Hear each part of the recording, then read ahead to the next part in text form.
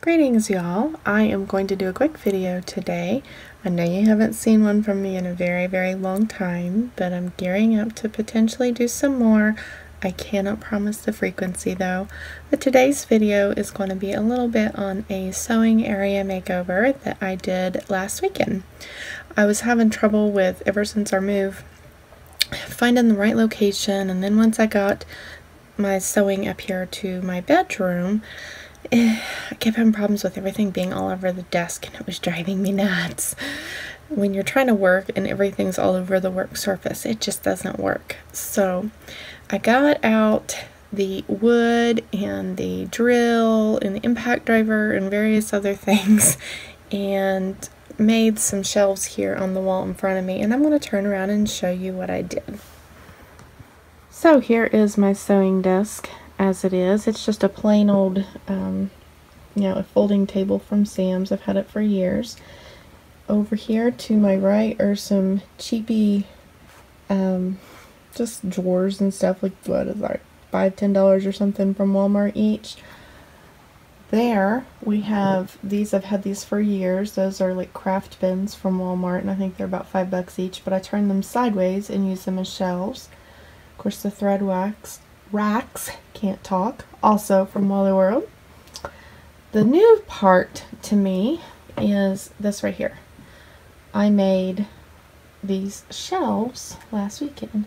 I don't know if you can see, but that's a shop light that's hanging there. And then those shelves up there. The shelves up there are wood from Menards. Each shelf was about $7, plus the supports were $1 each. Baskets from the thrift store holding various elastics and laces, things like that. Lighting wise, the shop light is new. And I only put that up last weekend because I was using this ring light here that's on this extension.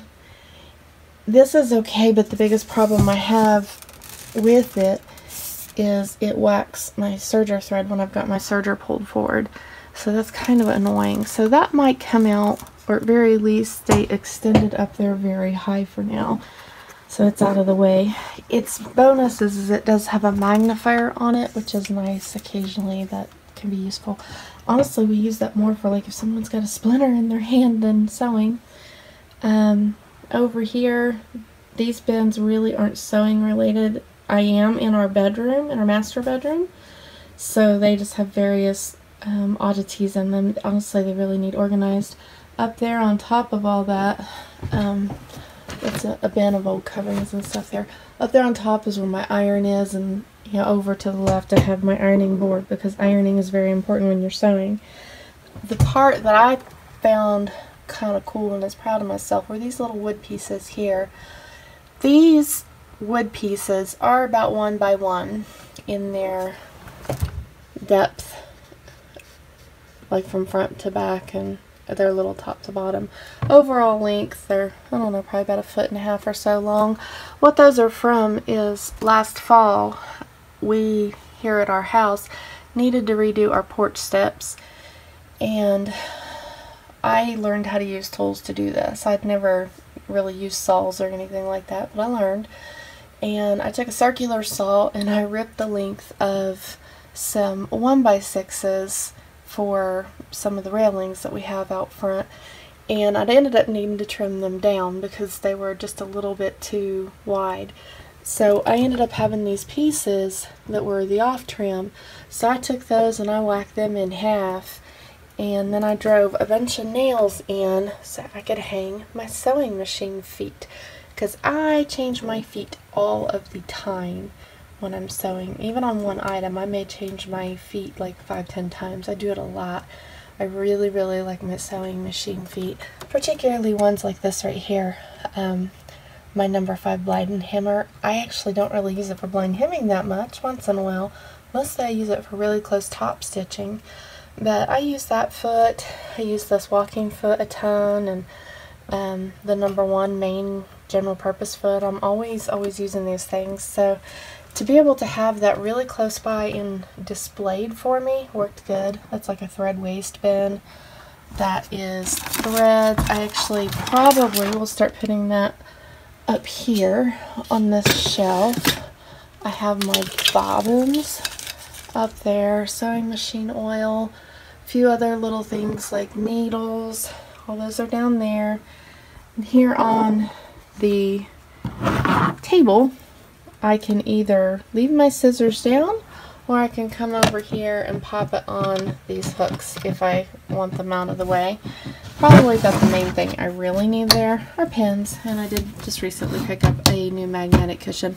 I used to have one of those and I found it helpful, but kind of missed it, so grabbed another one of those. I do like using just a standard pin tomato, and then this I use that constantly, so it kind of has been laying here, though I did create a place for it up here to just hang if I want it out of the way. Sorry the camera work if it's making you seasick or anything, but offhand that's what I did. And I also have started pushing my machines back and only sliding the one forward that I am using, predominantly because I find that I need some table to the left of them to kind of help support the weight of the fabric of whatever I'm doing. But offhand, that's kind of the general makeover of my sewing area. I really don't have a lot of before pictures or anything. I took a couple shots of pictures that I will probably insert into the video of what this area was looking like before I did it, and I will show you those.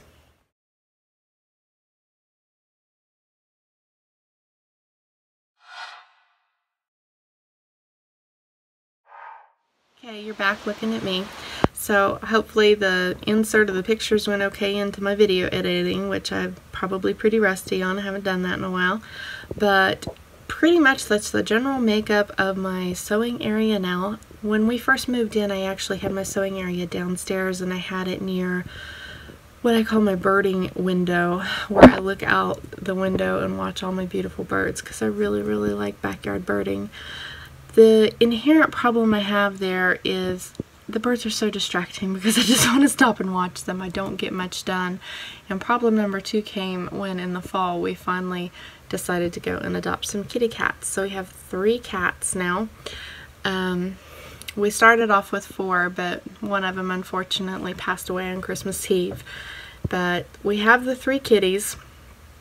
And the 3 kitties really love that birding window too, and they love to sit right in front of it. So they were pretty much living on the sewing desk where it was, knocking stuff over, messing with my serger threading, and you can imagine it was kind of creating a problem. So between that and the fact that it was distracting for me, I'm like, I really need to move it. So I decided to bring it up here into our master bedroom. We had a wall that was relatively empty, not being used, and while it was nice to have the room not very crowded, it's just better to have my stuff up here out of the way. The nice thing is when I take the Notion to sew, I can come up here, flip on the TV, listen to something, YouTube, audiobook, or any number of things, an old movie. And that's nice. I enjoy that, and I can just listen while I work. And it's also kind of the quiet spot to come. If I make a mess when I sew, which I admit I'm a messy sewer, I'm really, really bad. It's terrible. It's terrible. We won't talk about how bad it really is, but if I make a mess, I can shut the door, and it's not really out in the front of everybody to see it who comes in our front door, which since we moved here, we have a lot more people who stop by, more than we've had in I don't know when. Neighbor kids and all sorts of things. Neighbors will stop by and knock for various reasons. So anyway, at least this is out of the way, it's out of sight, and then if, as I go on my mad creations and whatnot, if I do get to be a bit too messy and haven't got to clean it up yet, then I can have it just kind of safely out of sight and out of mind. Though, I admit freely, sewing is much more pleasurable if you keep your area tidy and clean. Much more. So I am trying for what it's worth. I just tend to get into a groove and then go like mad at it. So anyway, that's all I want to show you guys today. I wanted to spread the idea that I had about the sewing feet. That was the big thing for me. I mean, most people have shelves up, right? But the little board that I put up for the sewing feet, I'm really, really digging that. So hope that gives you guys an idea if you have a sewing area, and maybe you can fix yours up in a similar or creative way. If you guys have other ideas, totally would love to hear them down below. Have a blessed day, you guys.